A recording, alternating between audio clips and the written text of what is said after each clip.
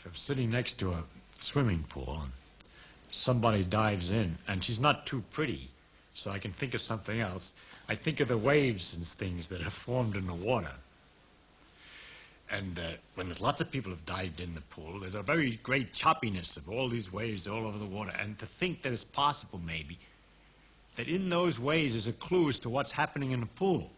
That some sort of insect or something with sufficient cleverness could sit in the corner of the pool and just be disturbed by the waves, and by the nature of the irregularities and bumping of the waves, have figured out who jumped in, where and when, and what's happening all over the pool.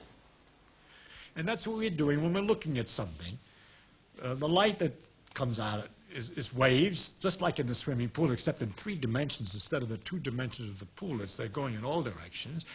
And we have an 1/8 of an inch black hole into which these things go, which is particularly sensitive to the parts of the waves that are coming in a particular direction. It's not particularly sensitive when they're coming in at the wrong angle, which we say is from the corner of our eye.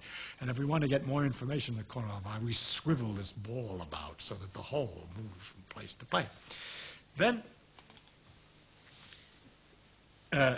it's quite wonderful that we can figure out so easy. That's really because the light waves are easier than the waves in the water are a little bit more complicated. It would have been harder for the bug than for us, but it's the same idea, to figure out what the thing is that we're looking at a distance.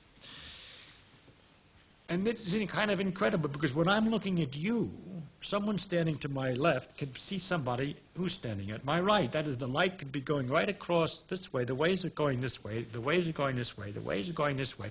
It's just a complete network.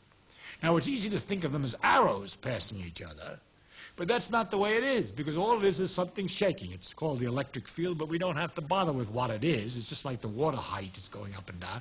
So there's some quantities shaking about here, and in a combination of motions that's so elaborate and complicated, that that result is to produce an influence which makes me see you, at the same time completely undisturbed by the fact that there are influences that represent the other guy seeing him on this side. So that there's this tremendous mess of waves all over in space, which is the light bouncing around the room and going from one thing to the other. Because, of course, most of the room doesn't have 1/8 inch black holes. It's not interested in that light, but the light's there anyway. I mean, it bounces off this and it bounces off that, and all this is going on, and yet we can sort it out with this instrument. But beside all that, you see, those waves that I was talking about in the water, maybe they're so big, some of them, and then you can have slower swashes, which are longer and shorter. And perhaps our animal who's making his study is only using waves between this length and that length. So it turns out that the eye is only using waves between this length and that length, except those 2 lengths are 100 thousandths of an inch. 100 thousandths of an inch, people. And what about the slower swashes, the waves that go more slowly, that have a longer distance from crest to trough? Those represent heat. We feel those, but our eye doesn't see them focused very well. We don't, in fact, at all. The shorter waves are blue, the light, and the longer waves are red. But when it gets longer than that, we call it infrared. All this is in there at the same time. That's the heat.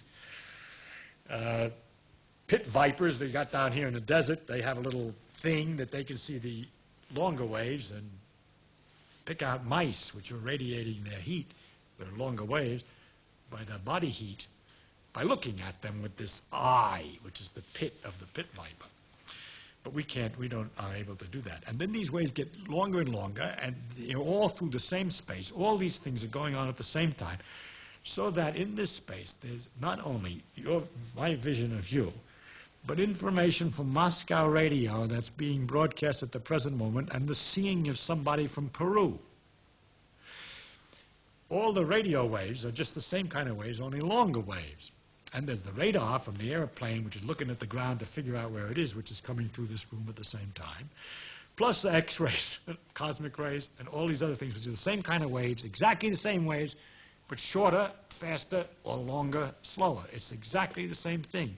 So this big field, this area of irregular motions of this electric field, this vibration, contains this tremendous information, and it's all really there. That's what gets you.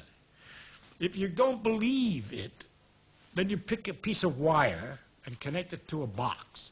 And in the wire, the electrons will be pushed back and forth by this electric field, sloshing just at the right speed for a certain kind of long ways. And you turn some knobs on the box to get the sloshing just right, and you hear Radio Moscow. So you know that it was there. How else did it get there? It was there all the time. It's only when you turn on the radio that you notice it. But that all these things are going through the room at the same time, which everybody knows. But you got to stop and think about it to really get the pleasure about the complexity, the inconceivable nature of nature.